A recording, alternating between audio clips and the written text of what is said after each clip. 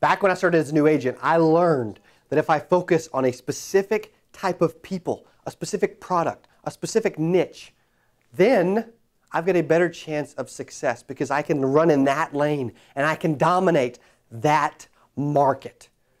To succeed in this business, you need to get great at dominating that market. Say you want to work Medicare. Maybe you want to sell MedSups over the phone. Maybe you want to sell final expense, door-to-door, cold calling, leads, whatever. Maybe you want to get great at term life.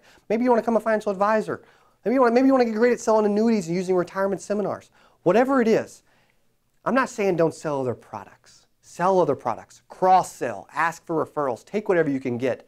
But get in front of 10 people every single week within that lane. Get great at dominating your lane. Be known for being great at your lane. Be the destroyer of that lane. Because at the end of the day, you want to be known for being great at something, not being a jack of all trades of everything. Get great at one lane because your pitch becomes perfect when you run in one lane. Your close becomes perfect when you run in one lane. Your prospecting methods, lead generation, appointment setting, you get great at every step of the way because it's all specifically in that lane. Run in your lane, figure out, some people it takes some years to figure out what their lane is.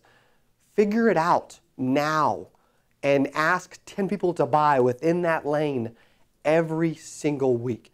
When you dominate that lane, that's how you create wealth and long-term recurring revenue in this business. The greats, maybe myself when I was 19 making 117K, they run in a lane and they freaking dominate that lane.